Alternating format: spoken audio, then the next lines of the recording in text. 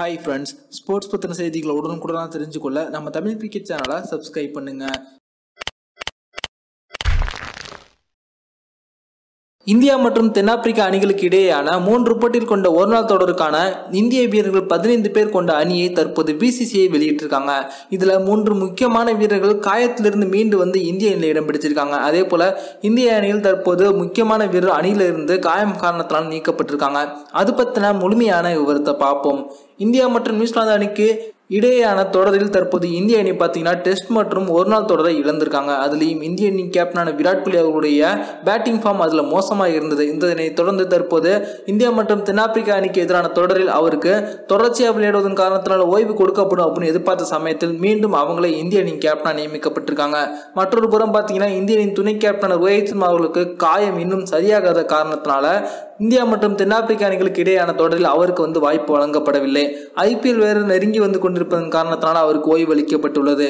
இதன் காரணத்தினால தற்போது இந்திய அணியின் துணை கேப்டன் பொறுப்பை யார் எடுத்துக்கொள்வாங்க அப்படின்ற ஒரு குழப்பம் நீடிச்சு வந்துகிட்டு இருக்கு.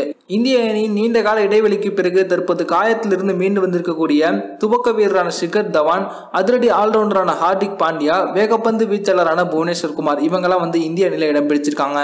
நியூசிலாந்துக்கு எதிரான ஒருநாள் தொடரில் மோசமாக விளையாடிய மயங்க் அகர்வால் தற்போது ஒருநாள் அணியிலிருந்து நீக்கப்பட்டிருக்காங்க.